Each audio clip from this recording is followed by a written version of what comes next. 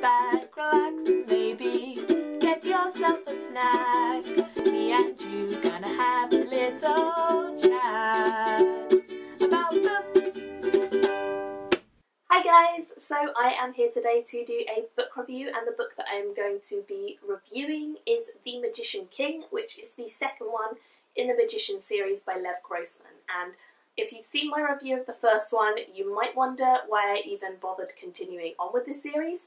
But the reason that I continued on with the series, despite having given the first only a 2-star rating, was because I am doing this as a buddy read with various different people. Chris from The Reading Rose and PT from PT Hilton. Also Lindsay and Sana are joining in with chatting about it with us, and I think Michael from Bitten by a Radioactive Book is also reading it too. We had quite a good group, and I will link them all down below for you guys. That is the main reason that I continued on with this series, despite having given the first 2 out of 5 stars. That, and I already had the second book because I thought I was going to really love it. I am really glad that I continued on with the series because I actually was very, very surprised by the second book. I felt like it was a big, big improvement on the first. And there were a lot of things that were right in the second book in terms of what I like in a book, as opposed to the first, which really didn't feel developed and didn't feel like an engaging and exciting read to me. This story is once again following the main character Quentin, who is in the first book as well, and I assume will be in the third. He is our main character, and in the first book he went to a school called Breakbills, which is all about learning magic, and he went on some various different adventures all over the place. Ended up in a completely new place called Fillory, and that is where we pick up his story in this book. So Fillory is a magical world which is really, really crazy, awesome. There's a lot of very cool things, and it's based off of the world of Narnia, and I really enjoy reading about it because Narnia I really liked when I was younger as well. So this is a kind of refresher, and it's quite entertaining. And we pick up Quentin's story when he is actually a big part of Fillory, and he's really enjoying living his life there, but he kind of wants more. Even though he's enjoying where he is and he's enjoying being in the world, he wants a bit more from this world, and he definitely wants to go on some sort of an adventure. And so when the opportunity does arise for an adventure to the outer island, he takes it with both hands. Of course, things don't always go as planned, and when he gets to the island, various things happen which lead him back to places he'd rather not revisit.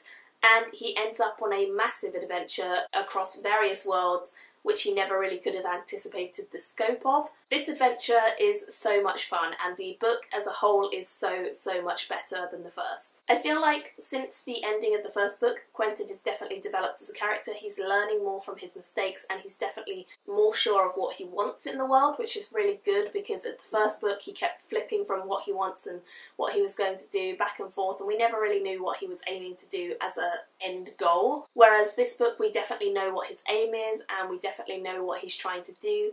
And he certainly grows as a character. He starts to understand his friends a little bit more, and he starts to understand his place in the world and what he wants to do with his life.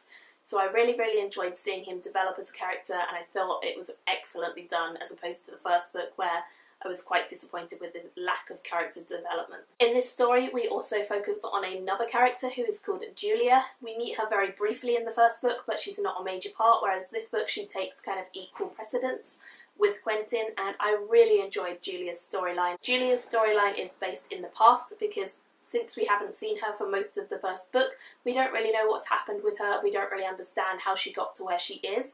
So her storyline is recounting her life since Quentin last saw her, and it's really, really interesting. She's been through some really dark things, some very, very crap things, and she's definitely not had the nicest of lives, but she's sort of fought her position every step of the way, and she's got to where she is today because of everything that happened.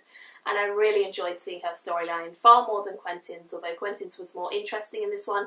Certainly Julia was the one who made this story much more entertaining for me than the first, and I really loved seeing all of her different connections to the magical world and how she ended up where she is today. The story itself is really, really well written. I did enjoy the story in the first one as well. It was mainly the characters I hated, but this one, the story is more entertaining. It definitely feels like an adventure all over the place where they're constantly going from one place to the next, searching for various things, and there's always a kind of goal of where they need to be in a mission, and I really enjoyed seeing that. I felt like the world building was really good, and just generally the plot was entertaining. There were a few surprises that I didn't anticipate, and I did feel like it was really quite a well-written book, and I enjoyed it a lot.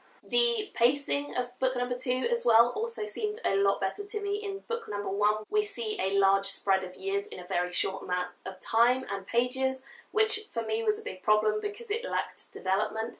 Whereas book number 2 we focus more on this one adventure that they're going on and the backstory of Julia, and therefore it's so much easier to get in with the characters and see them develop and see them engage with the plot that they are on. And I really, really enjoyed it. I felt like the pacing was much slower but a lot better and just very, very good in terms of development as opposed to book number 1. So, of course, as you may have guessed, this is going to be higher than a 2-star rating. I actually ended up giving The Magician King a 4 out of 5 star rating. I really enjoyed it. I will definitely be continuing on with The Magician's Land in March, and I cannot wait to read that and find out what I think of the ending of the trilogy.